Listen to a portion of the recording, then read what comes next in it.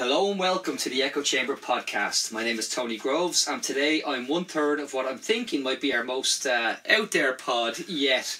Remember folks, the Echo Chamber podcast is a free-flowing conversation that may occasionally touch on mature subjects. I want to thank our guests so far, Izzy, Erica, Constantine and Ken, and I have to say guys, thanks for all the feedback. We've had some great feedback in the last couple of weeks, and I'm joined as always by my co-host Martin McMahon. Martin, how are you doing? Not too bad. How are you, Tony? And more importantly, it's my pleasure to introduce to you the head of the Late Late Show band, the writer for Callan's Kicks and the man behind the acclaimed comedy and economic festival Kilkenomics, Mr. Paddy Cullivan. Oh, thanks very much. You give me too much credit there. Yeah, we are actually. Listen. But more. I want more credit. Thank you. Two wannabe writers here. You're sitting with Paddy, yes. And you know we're delighted to have you here, and we're big fans of what you've done. Yeah. And Martin will tell you, Callan's Kicks is it's the best political show. What would we say? It's the most cutting political show out there. Yeah. Now, if only there was a bit of comedy thrown in. Yeah. We think it could go a lot. Thanks very much. I really appreciate that. It is political satire, you know.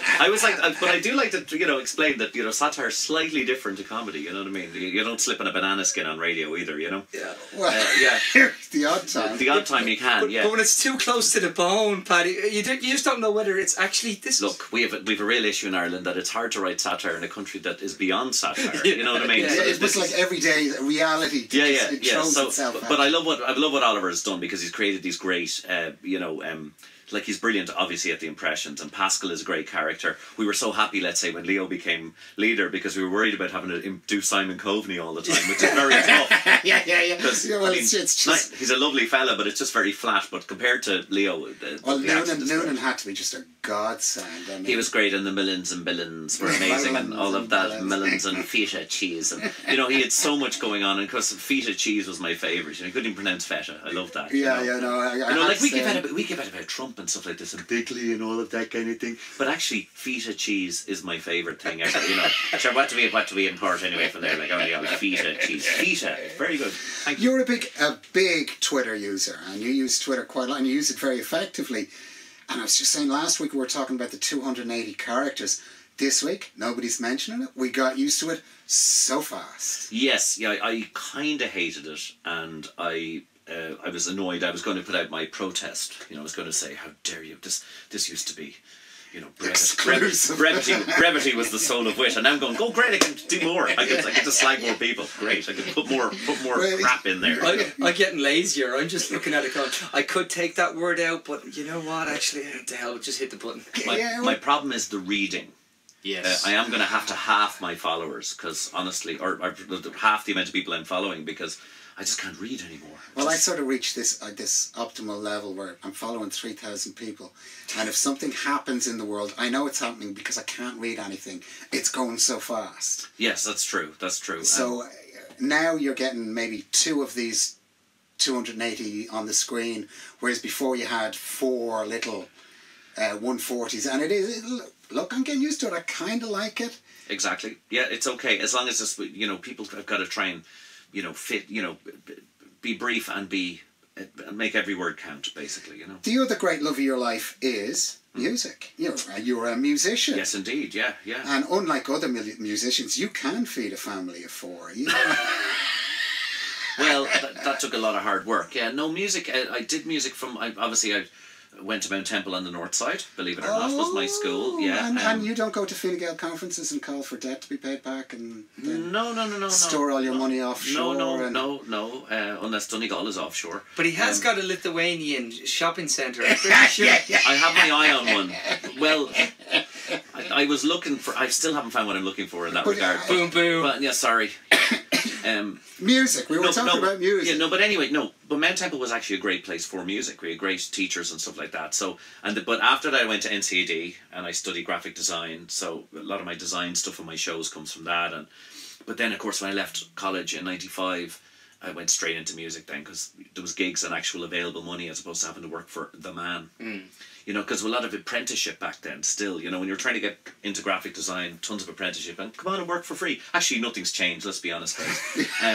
So music was good, and then eventually, but we kind of went down a satirical road with the music as well. So influences would be like Frank Zappa, people like that, and I kind of loved Irish bands like Fatima Mansions and things like that, who had that little funny edge to what they were doing, as opposed to this very serious stuff. So you weren't Cactus World News or Tokimata or any of that? No, but I mean, I loved Thin Lizzy. I loved the kind of cartoon element of that, and I loved, even, God forbid, Tonic for the Troops by Boomtown Rats. Great album. It's all been downhill for Bob since then. I like I have to say, I like the Fine Art of Surfacing, and it's probably the best for me. Great album. The best Boomtown Rats album. Now, I destroyed it because Bob's just ruined fucking everything. Stop now. That's not fair. Did you hand it back? Did you go into Dublin City? No. Still to this day, when I play piano in Lily's on a Friday night after the late, I always play. I don't like Mondays, but I refer to Bob's documentary on Yeats and how he called the rebels in 1916 ISIS. So I do a version called "Tell Me Why I Don't Like Easter Mondays." Oh God. But no. So anyway, went straight into music after that. Did a lot of satirical stuff. Made 2 albums, 2002, 2004. The Camembert Quartet, Music is War, Camembert Quartet, Yes, Sell Out. that's right. Met Ryan Tubridy, and we became the house band on his own TV show, Tubridy Tonight. So we did that for 5 years, and then when he moved to the Late, we went there. So that's regular paychecks, which is unusual for musicians. It's great, really. Great. January, February are amazing. You've been very lucky in that you've got to play with some of the biggest names that are out there. Who was the nicest, we'll say the all round wholesome person that you met? Well, I mean, funny, like Billy Ocean, we did Suddenly with him with full orchestra, things like that. Obviously Russell Crowe, everyone thought he was giving out to us, but actually he was great crack. And he actually came up to the platform. Well, he's not really a musician. He is so. He's a good. He could do it El Kamali. He could do it El Kamali. But anyway, he was good. But honestly, the one who blew me away the most, and he's not really a musician either, was Commander Hadfield. When he came, we did Space Oddity live with him, and he only told us we were doing it like 20 minutes before. But we did the entire arrangement, sax solo, the whole thing, and that was very... cool guy. I came across as a very cool guy. I mean, you're playing Bowie with an astronaut. Come on, how much better can life get? Let's be honest. That was the high point. We'll have to ask this one. Who was like the most insufferable? Oh wait, hang on. No, you gotta countenance that with don't mention Jim Sheridan. He doesn't. He's a lovely guy. Look, Jim Sheridan is the keyboard player in the band, folks, but also same name as Jim Sheridan, director, and I love both of them dearly. Okay, and that's the way it is. I actually, when I first got on Twitter, I thought they were the same person. Well, of course, but no. Well, Jim is obviously amazing on Twitter and also amazing musician. So, who is the worst? I won't name anyone, obviously. Yeah. But let's say the least musically adept generally are the ones who are the most let's say nervous, and make a little bit of a difficulty when we're playing. So you must be a lover then of X Factor and stuff. That must just blow your mind. It's amazing. I think there's nothing better in life than just buy like a crate of below cost wine and sit in on a Saturday night and watch music and all your dreams being shattered by it being turned into some kind of gladiatorial horror show. I'd love to do Simon Cowell. No, listen. When you used to have to apologise when you went to England for the terrible things that went on in the 70s and stuff. Yeah. But now when you go to England, you have to apologise for the boy bands we produced in the 90s and 2000s. Honestly, like I have to walk around apologising to people. It's terrible what we've done. Look, we've improved. We pulled Jedward. Okay, so we're improving. Look, they're all lovely people. That's all I'm going to say to you. My point is, I believe in music, and I love music, and music is a religion to a lot of people. Well, and it was when I was growing up. You're a very industrious guy. You do a lot more than just music. I mean, you really are an industrious guy. Well, I do about 10 different things to earn a regular wage, but I do about 10, like I do voiceovers, and I write a lot of satire, do a lot of my own shows. So I have my Solutionism show, which is 50 solutions to Ireland's problems in 1 hour. I have the 10 Dark Secrets of the Irish Revolution, and I've just done a new one on Irish Unity, 26 plus 6 equals 1, about Irish unity and how we get there and how we make sure, how economically it is going to benefit us, and it's actually going to be a great thing. How's this all ching-ching? You're doing well. Well, it's you just keep going. You're not moving into Dublin 4 yet. No. You just keep going, basically, and what you do is you keep... I'll do a show, like, let's say the best show... By the way, best show I did, Access Ballymun. Amazing, sold-out show with my Revolution show. And that amazing theatre. amazing place, and really loved it. You know? Just referencing my neighbours, thank you very much for no, that. A little bit of a plug. Ballymung, Glasnevin, love it. Right? Yeah, it is, it's really nice. No, it's great. No, I also went to the North Dublin National School Project. I was the experiment child that went to all the non-denominational schools, so I haven't a word of Irish now. Now, I do know you were coming in. We've obviously discussed a couple of things that we're going to talk about on the show, but there's something I want to bring up, and I know that actually we both have a common interest in this. A story that's kind of gone under the radar this year, and it is really the Corrib gas fields and the actual resources that sit on our coast that seem to be, for people who are anyway aware, mocking us. And well, it's. I do a lot in solutionism, let's say, about how we talk. You know when people say you're talking the country down. Yeah, I laugh at that. Because they're always saying, "Oh, you lefty type people, you're talking." The people who talk the country down are our own government. They're the ones who say, sure, we've no natural resources. You're only a small little rock on the edge of Europe, out in the bobbing in the sea with no natural resources. And you're sitting there going, no. There's 68 possible exploration sites off our coast, worth roughly 2 trillion quid. We're just not exploring them yet. And any that we have explored, we've sold off for a pittance. You remember that all the money we get, all the money raised by these people, they only pay 7% in tax, and from that 7% they can write out off their expenses. So Corrib gas, we know the drama that happened there, right? But for me, it's the biggest story of the year. I know there's social things need to happen in Ireland, we need to change the world and all that, but when you get down to the brass tacks, over the summer, Shell announced they were selling 45% of Corrib gas to the Canadian Pension Board. Now that's the Canadian state, right? Now, you know the big talk here as well from neoliberals is, state ownership of assets. How could you talk about such a thing? But now, you're bloody Cuban, you. Well, if the Canadian Pension Board buy this, which is a Canadian state board, you will now have 45% of Corrib gas owned by the Canadian state. The other 55% is owned by Statoil, which is the Norwegian state. So now Corrib gas is state owned, but it's by 2 other countries. It's just boggles. The mind boggles. Yes. Now, not only that, but Corrib gas provides 2/3 of our natural gas needs annually. Not only that, if we bought it for the £1 billion that Shell were selling it for, we would pay it off in 8 months, and then everything else is cream for our own pension funds, right? So it amazed me that this story came along. We're selling off, our resources of our own are being sold off, and at not one moment did Pascal turn around and go, let's use 1 billion of the AIB sale to maybe do this and buy something for the Irish state. Because it's not mentally in their makeup. I was just going to say that there's a psychology behind it. Psychologically, they're going, no, state ownership of assets is wrong. Let the big boys sell it among themselves. But we should be in a position, if we have money, to buy our assets. We shouldn't be buying our assets back, let's be honest. But there were some terrible deals done. But if we did that, we would start to actually make money for ourselves. Well, it goes back to a conversation I obviously had on Friday with Konstantin Gordiev, where he actually said, in terms of representative democracy, the people they represent, it was more of a clientist state.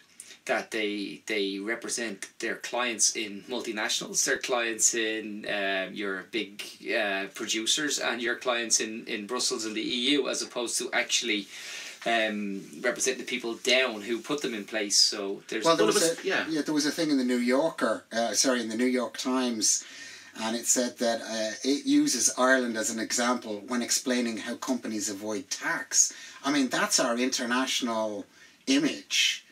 Yes. It's the funny thing about reputation. It's like, at the time when this sale went on, that's when Justin was over comparing socks with Leo, and it was all lovely and going for jogs in the park and all. Now, that's great. That's fine.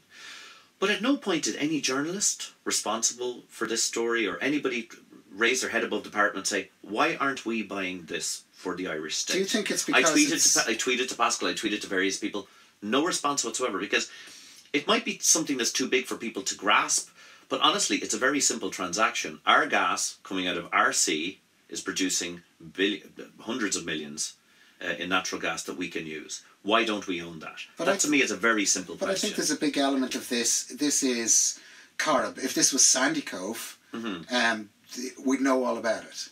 Well, first of all, the view would never be allowed to be ruined. Yeah, so no, that's honestly, it would never be allowed to happen. It would never be allowed to happen anyway, even digging for it. But I just laugh at this idea that we have, that we present ourselves as this little state that can't do anything but get in multinationals and don't charge them any tax because, I'm telling you, if you do that, they'll leave and all of this stuff. And funny enough, like, we are a normal geological entity, rock, that has all of the normal geological things around us, in us, and we're not exploiting that for ourselves. And this is my problem. It's, as you say, the clientelism, Tony, which is, you know, it was said to an Irish politician once, you're not Ireland's representative in the EU, you're the EU's representative in Ireland. Well, that makes sense. Yeah, so, and this is what I'm starting to see in our political class, and I wish it wasn't this way, because I know that a lot of them are good-hearted, and I know that a lot of them really want to change things, but the problem is, the ideology is, no, we can't mess with the big boys. The big boys are the people that we have to take care of. You have to be working for the people. And this is why I don't understand that we're, you know, Ireland could be a far more, I mean, look at it. It's a population of 6.5 million on the entire island, in a space the size of England. We should all be millionaires when you think about it. Well, I've said this again, and again when it comes down to housing, you know, and we'll be touching on this one later. We have an overabundance of housing. We just don't. We have a failure to match the problems together. We don't really have a homeless problem. We have an empty house problem, but we call it a homeless problem. And it is this small cap in hand running along beside the big boys. A few shekels there, please, boss. It's so infuriating. It's like they're in this mindset of always being the servant. Always. Well, what I always say about the housing thing is, like, can you imagine if 1/100% of the energy that was put into digging holes for water meters and all of that organisational stuff had been put into building houses in the years 2013, 2014, 2015? If 1/100% of the energy and the activity was put into that, we wouldn't have a problem now. Or even if... So the money was there and the activity was there. You can't turn around and say that the money wasn't there in all of this.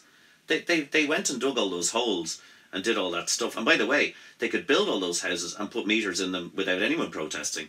And I know. Sorry to say, yeah. But it's true. It's very true, and it's. And in fact, the way to do metering was to just put all the metering in before charging anyone. And then in 10 years' time, when there's a boom, just say we're going to tax you for it, and everyone goes, "Oh yay, that's okay. I'm going to the Galway races. Yeah, just take whatever you want." Honestly. No, but you're not wrong, Paddy, but it comes back to a simple, we called it ideology earlier. It comes back to an ideology that's been more and more prevalent. It's been prevalent this week, particularly in some of the talk that's coming out of, like, you know, we do talk about the fact that, you know, the richest 1% have 50% of the global wealth. There's statistics that show that, like, you know, you can take the richest 100 people and say they have more wealth than almost, what is it, someone said to me, 60% of the world's population. And then they tell you, there's an old phrase in business that we use all the time: what gets measured gets done. Okay? Yes. And they love to say that. What gets measured gets done.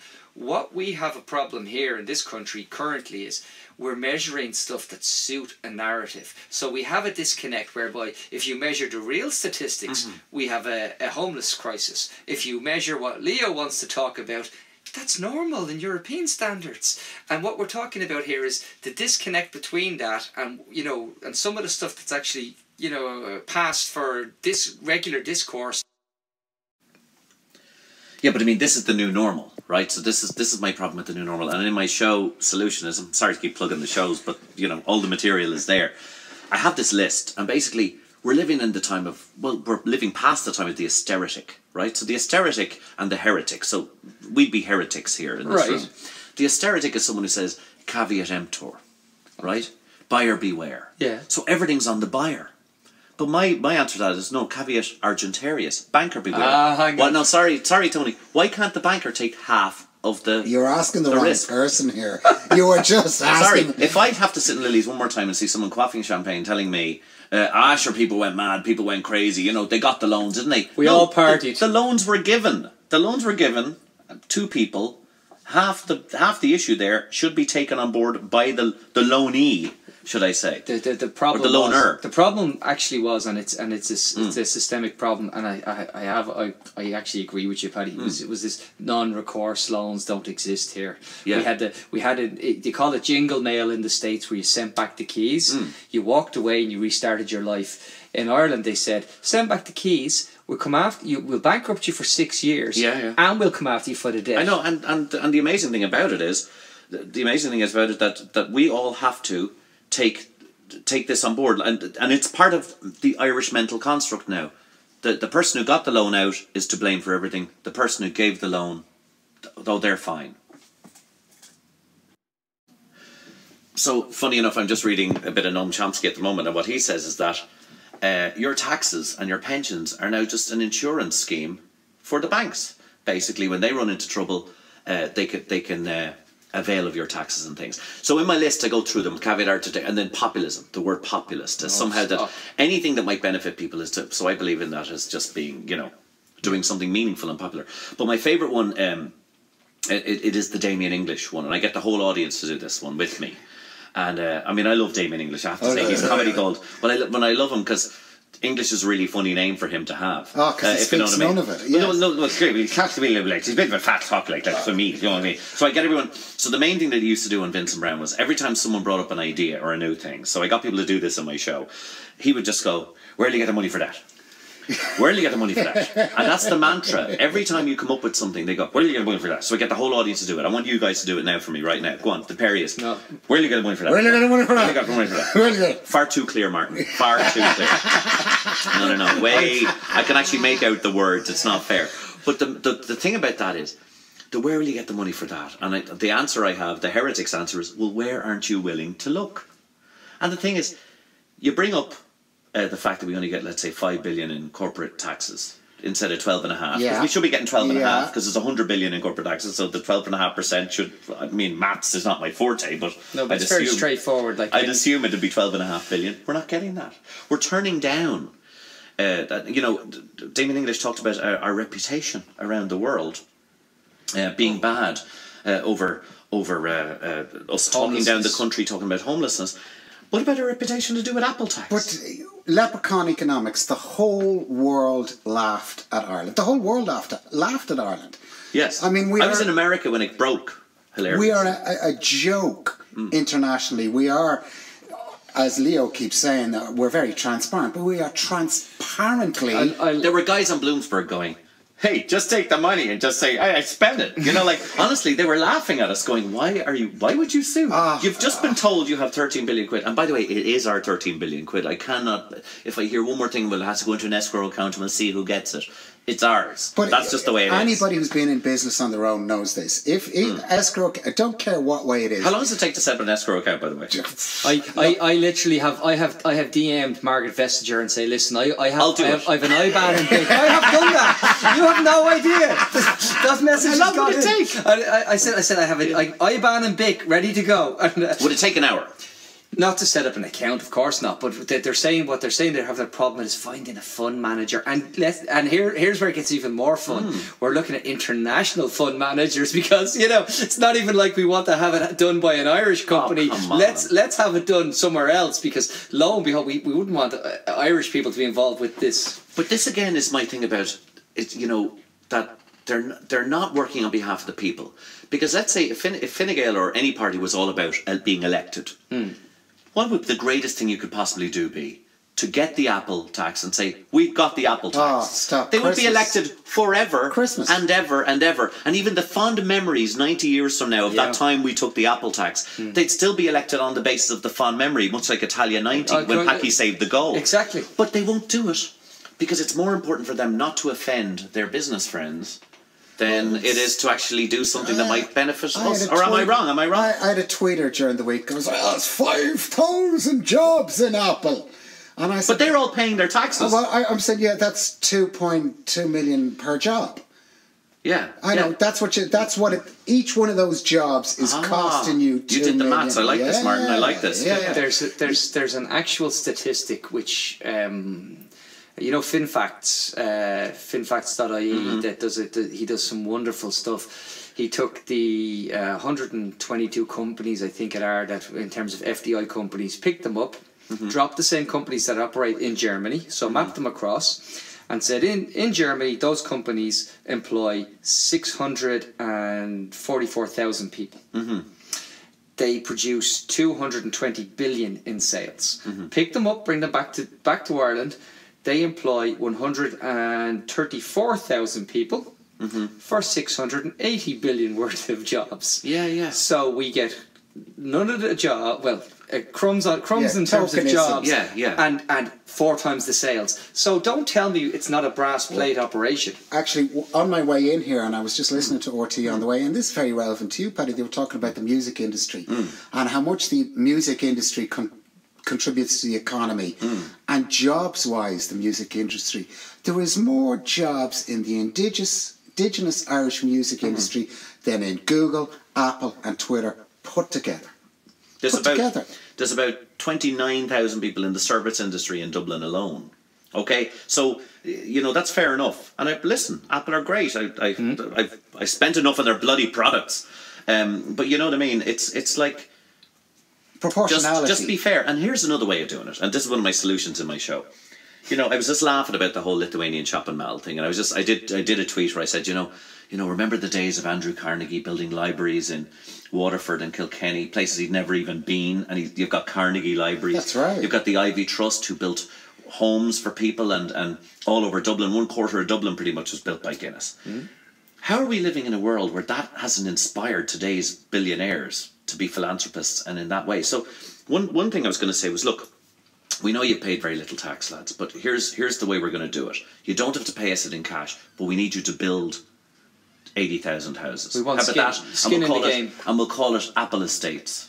Yeah, actually like a Viva Stadium. Yeah, Apple Estates, all of this. And listen, and all your workers can live there, and you have to build 50% social housing, and that'll sort everything out. I mean, you can even force them to drive the cars. Yeah, we'll give you the land, you build, and we want it done in 6 months, or we want the 12.5%. Honestly, I mean, I know it sounds simplistic, but these are things that they can do, and it makes them look good. Well, I was down in Kenmare over the. I wanted to go to the West It was a Coast. total mare. Well, I went down. I haven't been down in so long. And when I got you down, will get bad jokes with me, by the way, guys, and you're not allowed to edit them out. Go on.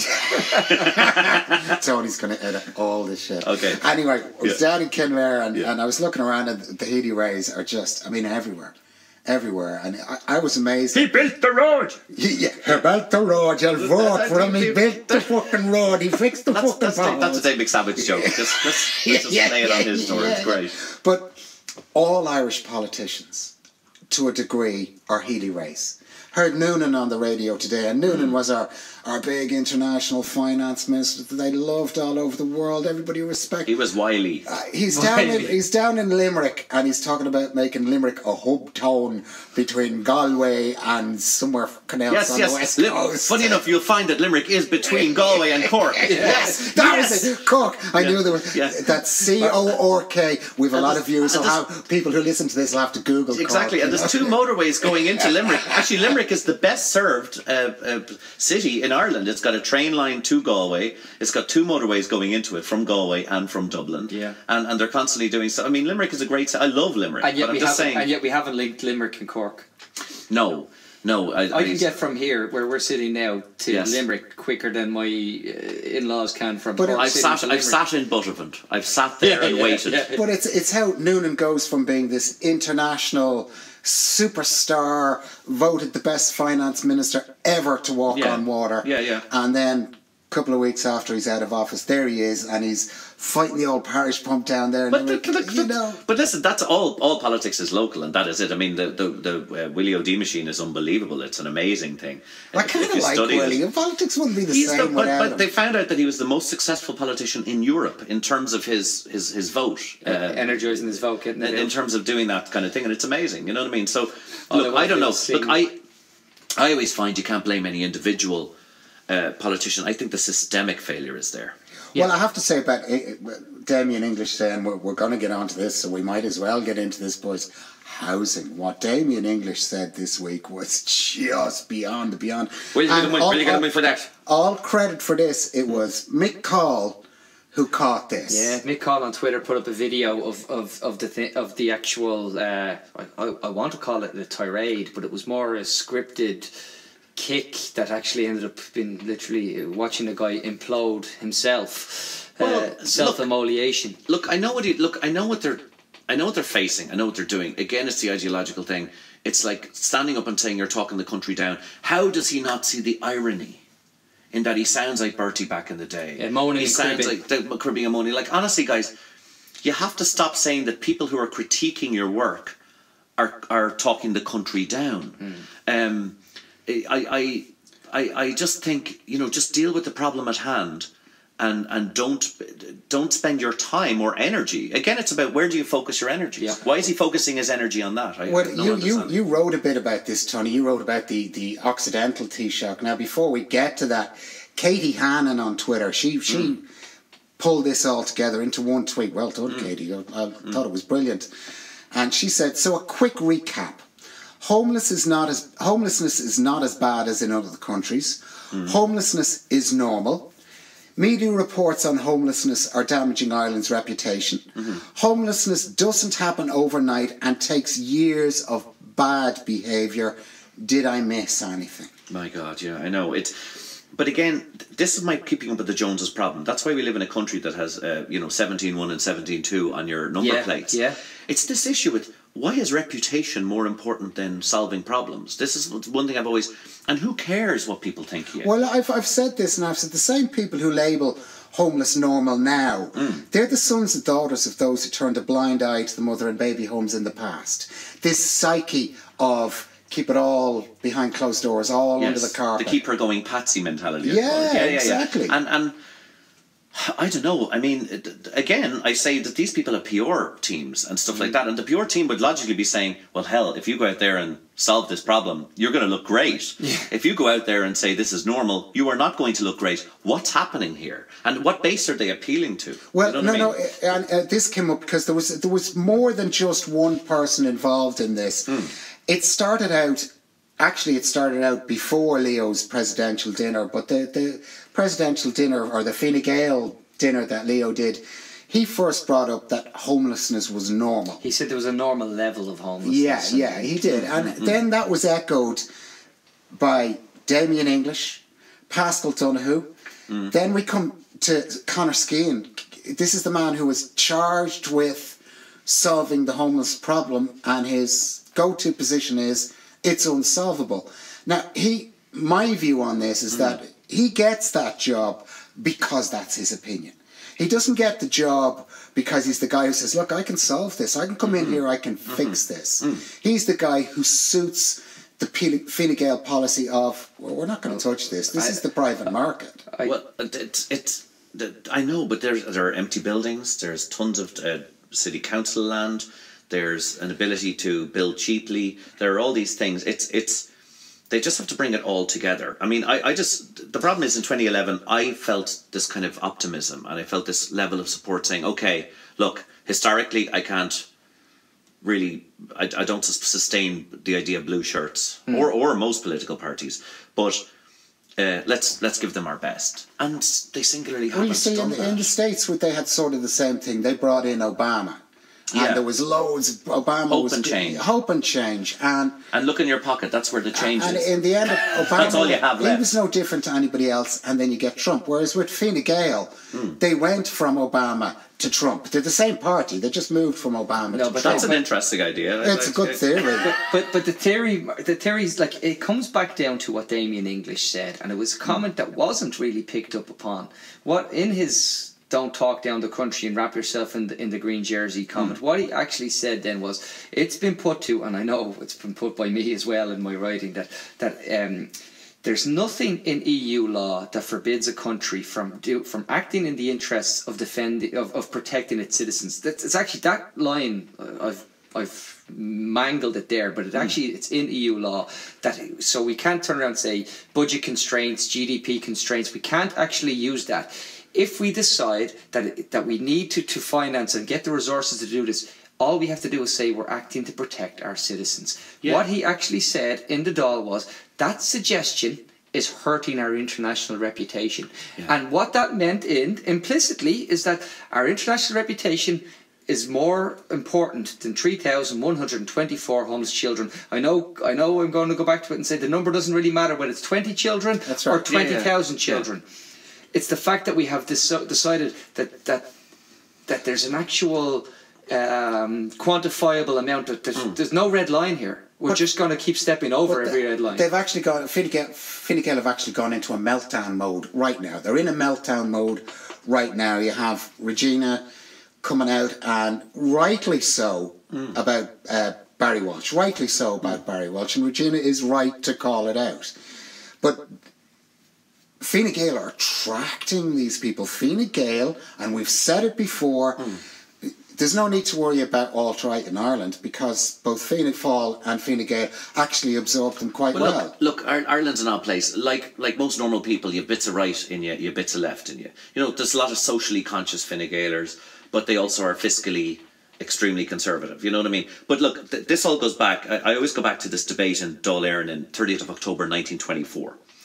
And the debate was against the background of fiscal adjustment when the Free State was concerned to be seen to pay its debts, the annuities, you know, the annual repayments to the British government for its buyout via the Land Commission of the remaining landlords and the redistribution of their lands to the Irish peasant proprietors. And the other backdrop was against chronic unemployment, because the debate appears to have arisen from the death of a child from starvation in Dublin's north inner city as a direct consequence of unemployment. So right? a child died in North Inner City. This is 1924. Yeah, 24. So the Free State Minister for Industry and Commerce, Patrick McGilligan, responded on behalf of the government instead of Ernest Blythe. And he upbraided the members who had raised the case for unnecessarily, as he saw it, parading a situation of which they were all aware to the national parliament, and in doing so talking down the country. So this is from 1924. As we have it in the parlance of our time. He then went on to say, it is no function of government to provide work for anybody.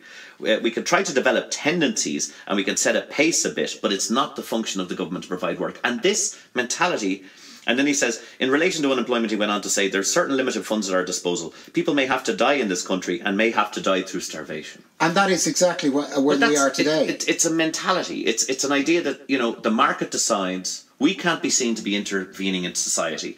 And it's, you know, to be honest, a little bit of socialism there would have gone a long way. Well, this brings me back to what Eileen Gleeson, and this has been a lot of furore about what Eileen Gleeson is. And now I want to read the exact quote so that we're 100% on scene here. Let's be under no illusion here. When somebody becomes homeless, it doesn't happen overnight. It takes years of bad behaviour.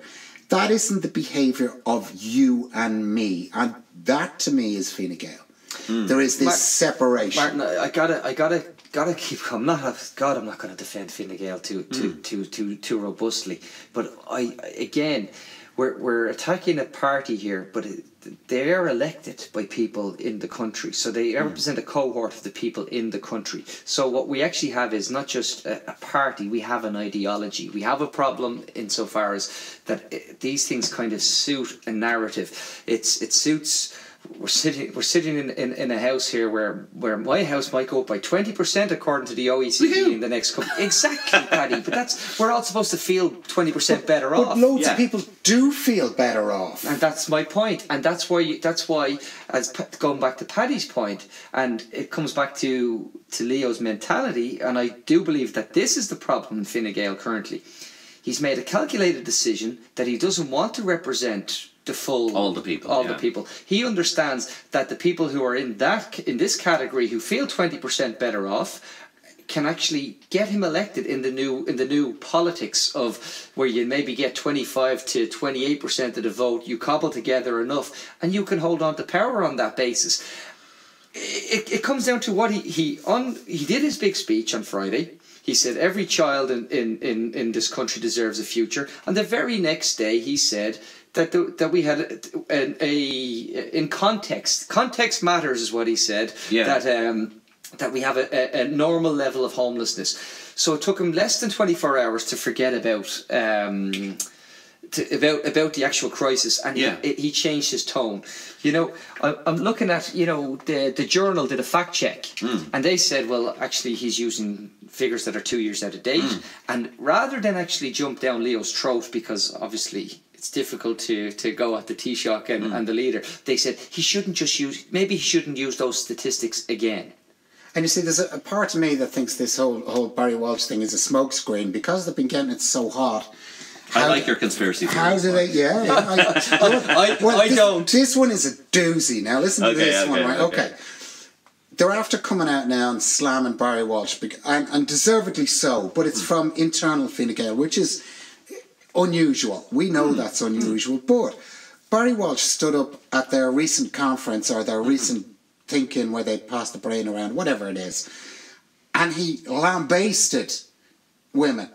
Lambasted them and got a round of applause from everybody in the room. I saw that was fine. Shona Murray tweeted that he got a standing ovation. Standing ovation. So once it's brought out in public that you know, he's insulting women, we'll do something about it if one of our own is saying it. But stand up in a room full of people and they will cheer you on in Fine Gael. Cheer you on. I know, but we're constantly asked to remember Sinn Féin's past, let's say, right? Yes. But Fine Gael's past, like when Fine Gael came to power, the tax rate here was 15 to 25%. It was Renua tax rates, okay?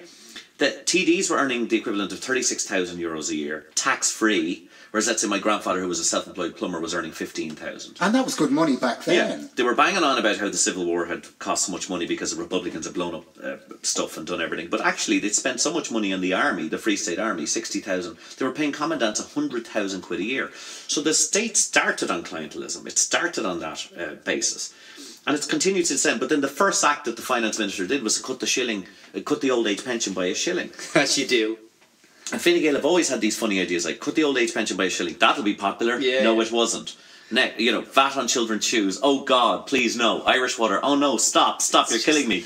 And it's like, don't come up, like, try and learn a little bit from Fianna Fáil if you can. And I'm not defending Fianna Fáil here by any means, but learn a little bit of populism. But that comes back to the mantra that they like to say, Paddy. They like to say, Fianna Fáil mess it up and we come in and clean it up. Yeah. Fianna Fáil clean it out, we clean it up. Yeah. I get it. But that's been the dynamic here for 90 years. And we really have to think about our vote. I mean, when you see that the poll for 65% of people voting for either one of those parties, you're kind of sitting there going, okay guys, I know you're all socially conscious. I know you're great. I know a lot of people in those parties are also socially conscious, but they need a break. We have to give them a break away from the system, and we have to bring in people who are going to change the system. Yeah. And I'm sorry, it's not going to be the small parties, It's not, no. So we are going to have to, make a big decision next time around, because we are going to have to put in a bunch of people who we know are going to change things radically.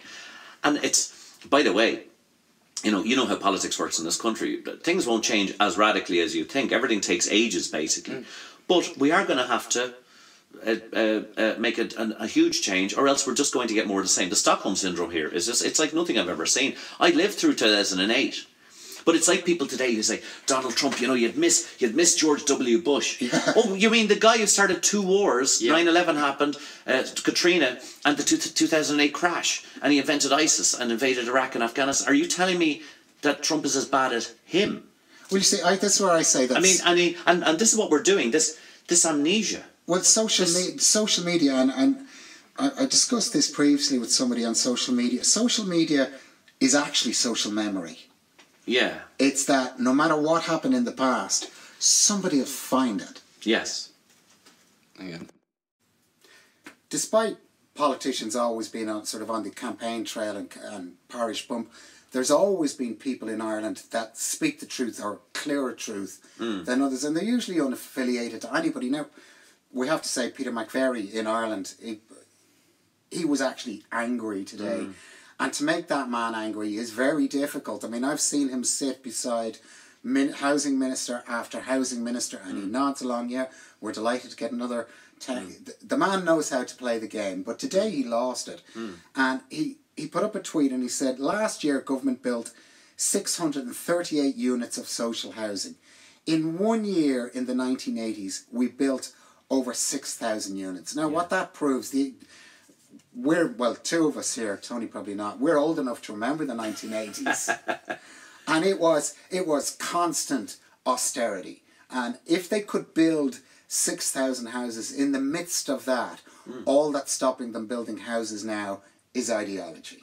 Yeah, I mean, and also, how did Fianna Fáil in the 1930s, the poorest time in history, how did they build Marino and Crumlin and all these things? These are doable things, and it's you just have to, and again I say, work with big business, work with everybody, do what you can to get it built, and look, watch the votes come in, watch the vote. But funny enough, what I spoke about earlier, people vote people vote for you anyway? Why would you do any work for people Well, when they're voting for you anyway? Yeah. I mean, there is a cohort of people out there who will always vote the same way. We can't continue to think like that. We cannot continue to think that just because the family voted Fianna Fáil or Fine They Gael... fixed the pothole. But no, it's not that. No, but that's... But like... And now I live in a pothole. Do you remember... Honestly, that's what it is. But it's... I know what you're saying, we can't continue. But it just continues. And the point is, if you give them a bloody nose in the next election, I really want... Now, the last one's a pretty bloody nose. Let's be honest. Like, they lost 37 seats or 27 seats. Fine Gael act like they run... Like, there's only 50 of them, honestly. And 43 Fianna Fáilers. And honestly, that's a bare majority. So... You know, you have to look at, or sorry, it's 93, so it's not a bare majority. But the point is that you have to look at this and go, just one bloody nose, and maybe they'll think about it. But who knows? Who knows? But they haven't, Paddy. They've decided now that this charade of Lanigan's ball. I coined the phrase. It's I step in, I step out again, and that's what's going on. Yeah, it's kind of a false opposition. Yes, you know what I mean. Of course. And you know, it didn't used to be that way. I mean, Fianna Fáil were actually quite a socialist party in the 30s and all that type of thing. You know, I mean, and they did build a lot of social housing. Yeah. You know, even the Cosgrave government, which I can't really stand it, but supposedly they built 100,000 houses throughout their tenure. You know, which is you know. But they don't set these as markers anymore, and I've had this conversation before. There isn't a red line. We're not going to say, once we've reached 10,000 homeless people, that's the red line. Everything falls in. We're going to everything at that stage. But you know what I'm really annoyed about? Like, we're Irish. Like, why aren't we building houses? We love building houses. It's our favourite thing. Like, most of us want to have 2 or 3 houses. So and some of us do have 2. Like, there's 180,000 empty houses. So, I mean, now the Irish built London. They built New York. And they can't build 10,000, 20,000 social houses. It's against. See, but I can't bear it. It's against our nature. It'd be like giving up tea. Do you know what I mean? I can't bear it. But all I want to do. It's all I've wanted to do since time eternal. I want to build a housing estate in Shercock called Shercock Homes, and the little byline underneath is "Elemental, my dear Gawson."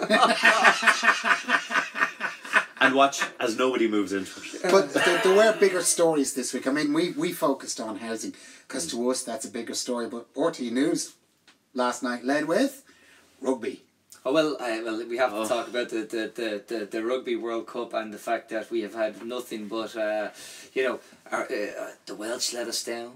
The Scottish let us down. Oh yeah, blame someone else. It's all here's what I blame. Okay, and this is going to keep happening, right? The Web Summit left Ireland and I worked on a Web Summit with Paddy, and it just got too big, and the city, Dublin's not a modern city yet. We don't have a metro from the airport into town. Now I tweeted this yesterday and got a whole pile of lacquery. Oh, why can't you take a bus like anyone else? And all this kind of else stuff. But for a modern, civilized, first world city to not have a metro where you walk down a set of stairs, in an airport, you get into a train and you get up and you're on Stephen's Green. Okay? The first thing that comes when Dublin Airport, you walk out, belt of cigarette smoke. Next thing, belching bus, massive map showing 12 different buses going 12 different places. Where the hell am I? And then you get to the freezing taxi queue. Sorry, if you have a delegation coming over to look at stuff, now I know they didn't judge it on this, but the point is, any delegation coming over to do anything here will notice our infrastructure is appalling. Not to have a metro is wrong. Anti-train, anti-everything. And as well as that, you have to go down Dorset Street. I mean, for Christ's sake, there's a Turkish takeaway on Dorset Street called Midnight Express. I mean, come on. Now, I know the first thing someone who's seen that movie looks like goes, okay, I'm out of here. We're not doing it here. When we get cameras, you'll be able to see this. But Tony Groves has a breast pressed up against the window in here. This is unbelievable stuff. You need to leave Dorset Street alone. I'm going to the Big Tree later. Listen, I love Dorset Street. I grew up on North Great Georgia Street. The north side is my north inner city is where I grew up. But I'm just saying. You know what I mean? It's a beautiful Georgia Street. They need to take down all the tat and make it beautiful. Oh no, I agree with you, Paddy. But what I'll say, the infrastructure was a huge problem. It might have been a problem when they arrived in and told them we're going to have it in Páirc Uí Chaoimh, and they drove in and they saw Páirc Uí Chaoimh with JCBs on the pitch as opposed to grass. Yeah. It may have been a problem when they said we're going to have this lovely stadium in Galway. They said, by the way, we haven't got planning permission for it. Right? These were the actual logistic problems that we didn't really. But we said, sure, aren't we? Great crack. Listen, sure, we come for the crack. I know, but they were trying to sell me Bulgarian apartments back in 2007 or whatever. Yeah, they were trying to sell a bunch of people in there. They were up in the Tatra Mountains or whatever the hell, whatever mountains they go skiing on anyway. Yeah. And they're saying now you'll have to land in Sofia if you buy the apartment, but you know, it's a 5-hour drive to the apartments. But don't worry, we're building the airport. Yeah, the airport will be built. And of And, course, this is 1 year before the crash. I bet you the airport hasn't been built. Well, no, but please tweet in if you have seen it built. True story. Yeah. Guy I know. You have to have the infrastructure built. It had all started to collapse. Yeah. And the Bulgarian apartments started to drop in price. Yeah. He bought 12 because he thought, I'll get in early. And you know something? It's still early. and I'm sitting here going, I think I financed that. You may have, yeah. But I mean, no, but I understand. But the thing is, like, Ireland amazed me that we can't, like, the reason Lisbon is the perfect place, because even a corrupt hellhole like Lisbon in Portugal, pigs, you know, Nice, Portugal, Ireland, Greece, Spain, but even those places have metros. There's a metro from the Greek airport into Athens. Let's be honest now. No, It's a very simple. It's a symbol of civilization. But of course, my dad was saying, you know, where's the Dublin Opera House? Where's the, you know, the symphony orchestra? All of these things. It's important to have these things. They're. We have the National Museum. We do. It's in a barracks. And they robbed the rhino horn out of it. Who did? No. Let me guess. For somebody who robbed. Yeah, you know, you can actually just order that stuff online, lads. You don't have to rob rhino horns. Really, that's like Lamb's dissertation for pig. Put that box under the table. That's like Lamb's dissertation of pig. You know, you don't have to burn the house down to cook the pig. You know what I mean? Just on the Rugby World Cup, it leads me on to some things we like to call the boilers that we like to talk about. Yeah. Because what it actually something about the lack of infrastructure and the lack of planning actually brings me to something I wrote about already with the white paper on the future of Europe. And I know there were actually supposed to be meetings that happened on this in March and in April and May, and I think we got around to it this week in Trinity, where Leo had another photo opportunity, and Gavin Riley tweeted that a microphone was taken from a colleague who tried to question him, and Gavin said that he tried to question on homelessness and some of the other issues, and he was told, no, this is a single issue kind of meeting, and we're just going to talk the future of Europe. This white paper has been up for quite some time. There's allegedly 20,000 meetings happening around Europe to have this discussion. We're only getting around to it now, as I said. It was supposed to have happened early. There is a lot to be concerned about in the paper in terms of, I actually do believe in you know, more integration, people actually in a wider society, and more things that will actually be for the greater good. But what I'm seeing in the paper is it leans heavily on free market protections, European trade deals, and security, which is going to lead us into a difficult position in terms of neutrality. Well, I was saying this about, and there was the Ireland-Denmark match there during the week where our hearts were thrown out, but we totally expected it. So I was saying this about the integration of the EU, that we needn't worry about not getting to Russia. Come April next year, when we're all being conscripted into the EU army, we'll be all on the Russian border anyway. Yeah, I agree. And honestly, this is why I say we need to be able to, like, American states are all quite different. Do you know what I mean? And they do have different tax plans and all of this. So we need to stop pretending this homogenization of Europe is a normal thing, and we'd be like the United States of America. We won't be. Rhode Island's tax-free, Delaware's a tax haven, blah, blah, blah. But this idea that we would somehow be in an army fighting the Russians, I mean, for a country like us, that would devastate us. And we already had the conscription crisis. One of the 10 dark secrets I have is that 2 million people signed an anti-conscription pledge here. Can you imagine 2 million Irish people agreeing on anything now? No. Well, bar if Garth Brooks played like 30 gigs. There's two things will over and over and over. There are only two things that will motivate Irish en masse, right across the spectrum. Garth Brooks and Prohibition. Oh yeah, that's true. That's you mean we'd all give up the drink together? The only two things. I think Martin's lost it. The only two things that will motivate Irish people completely is Prohibition and Garth Brooks. Other than that, and by the way, we need a year of Prohibition here. That's one. I agree with Leo on that one. Well, another boiler that I was going to come on to, Tony, and this is the public services card, and one of our people that we follow quite closely, Tup Ed, had a little bit to say about it today.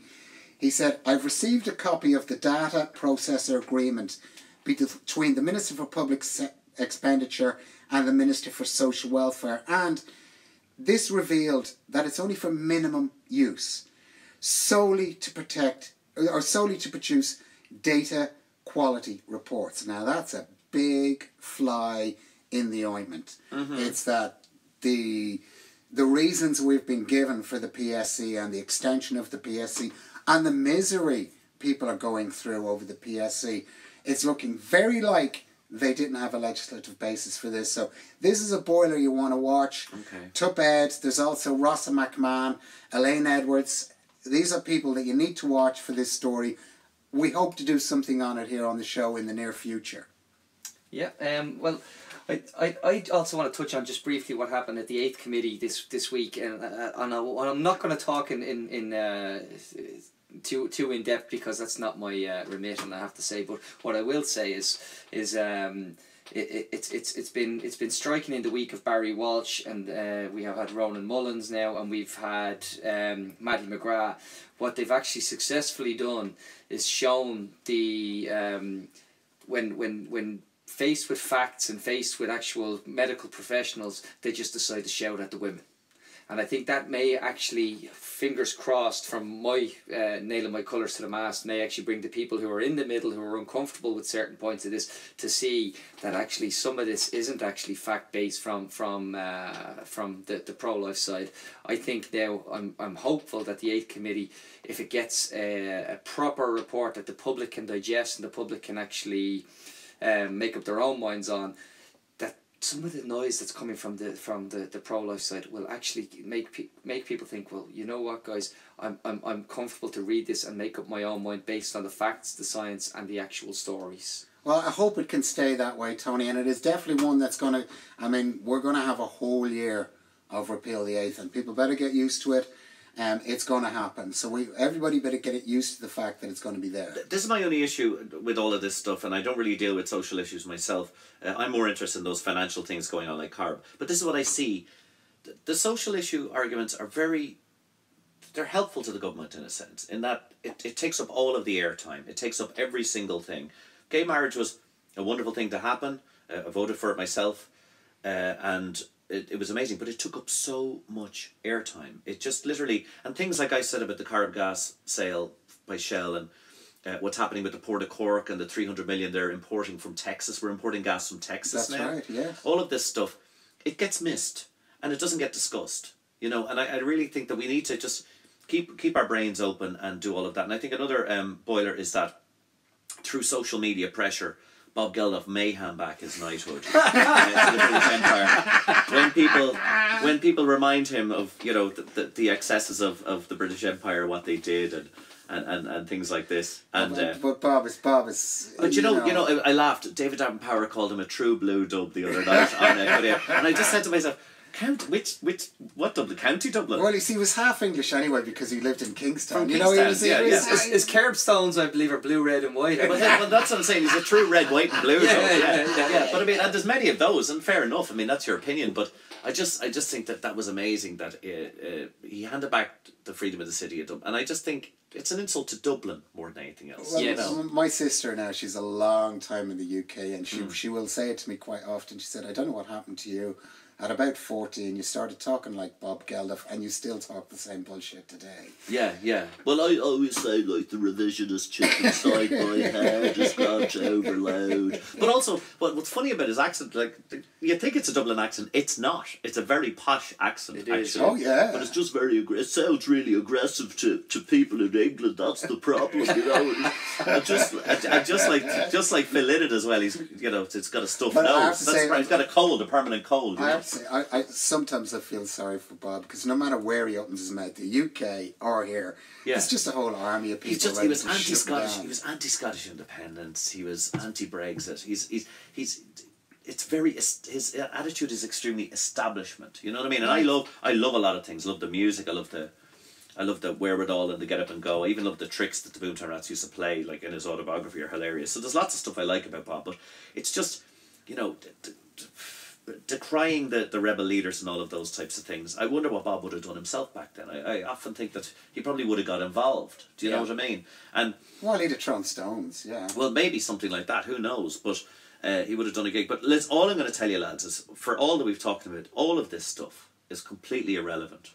Because in 15 years, the droids are coming. Oh, yeah. Okay? I keep saying this. This is the most important thing, right? And all that we could unite countries, we can put borders up, we could do whatever, we could go, we got to find new ways of making money. No, the droids are coming. Yeah. That's all that matters. And there was a program, RTE did a thing about will a robot take my job? Yeah, but did you see the Irish droid there that was sitting there? The really annoying droid. It's time for bed. An old droid telling you it's time for bed. They're going to make a droid that goes, yeah. He fixed the fucking pothole. Yeah, no, the droid comes into the voting booth with you. The droid comes in and says, make sure now you put an X there beside, that's where your father voted for. He got lighting along the road, lighting. But my view on, will a droid take your job? The future of jobs... Why does a droid talk like that in Ireland in the future? I have no idea. It should be more like that. Actually, a lot of droids talk like that. A lot of politicians talk like that now. Exterminate. They're beginning to talk... They all talk the same. No. I've noticed that politicians speak and Garda speak is beginning to merge. Yeah, but I think they talk radicals. But look, I think what happened was in the late 80s, all of our politicians were brought out to the Virgin Islands, right? And they made droid versions of them. It's like kind of like the Stepford politicians. And now we are run by droids. Because I have a fictional story in the future where Ireland, after the apocalypse, is run by a droid called the Endabot. I want him back at this stage. Because he talks like that, oh yes, we're all missing the old leaders now, you know what I mean? But I am missing Enda. No, you can't. No, sorry, please. But here's my issue. The annoying old droid that tells old people, take your medication, you want another cup of tea, don't you? No, you had one 5 minutes ago. Can we do better than that? Can we do better than that? I don't think so. I think our droid will be like our politicians. It'll just, it'll be the sorry droid. We're sorry. We're just sorry. But he fixed the fucking pothole. Right, lads, I have to say thanks very much, Paddy, for coming in. Really appreciate you coming in. Thank you so much. I hope it was Paddy, okay, have guys. you anything coming up for the Christmas? Are you busy for the Christmas? I have my last show of the 10 Dark Secrets of the Irish Revolution, which I'm doing a book version of it, so I'm going to be working a lot on that. But my last show will be in Ballina on the 30th of November. Sorry, not Ballina, Castle Bar. I'm in the Linden Hall Castle Bar. So it'll be like the races at Castle Bar. It'll be brilliant. Everybody come in there and enjoy it. And look out on paddycullivan.com for all my shows and different things I'm doing. And Paddy Cullivan Twitter. At Paddy Cullivan. Yeah, so, Paddy is a big Twitter user, and he's even bigger now with 280 characters. And he is occasionally very funny. So I definitely advise. He steals all my stuff. I rob it. I rob everything. Well, we're very appreciative that you came on. That was a great chat, and you've informed us. The historical context to why we are where we are is lovely to hear. Yeah, my favourite phrase, by the way, I released a song called We Are Where We Are back in 2010. People were using it so much. The other songs on that EP, which is available on iTunes, are We Have Lost the Run of Ourselves, We Are Living Beyond Our Means, and Shoulder to the Wheel. You missed Tighten Your Belt. Oh yeah, I had a song called Tighten Your Belt, but it just wasn't good enough. And going forward, I have a great one dedicated to Brian Cowan called Going Forward. I did see that this week. So, the tweet was, I'm going to run for election on a promise not to make promises of using language that annoy people going forward. Right, just to finish off, guys, thanks for all the feedback, positive and negative. Some of the best ideas, I have to say, have come from our listeners. Mostly, I have to say, the female listeners have been the best ones, and because the guys just tend to go, that was great crack, guys.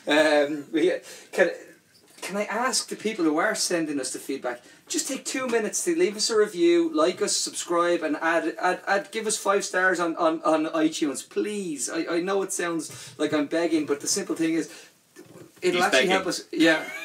It'll get us a wider audience, and it really would be great. We have some great guests lined up, and I'm really grateful for the guests who've come in so far. You can again follow us at Echo Chamber on Twitter. You can email us at echochamberpod@gmail.com. And you know what, guys? Thanks very much for coming. I really enjoyed that. Thank you, Tony. Thank you, guys. Cheers, boys. Talk to you soon, guys.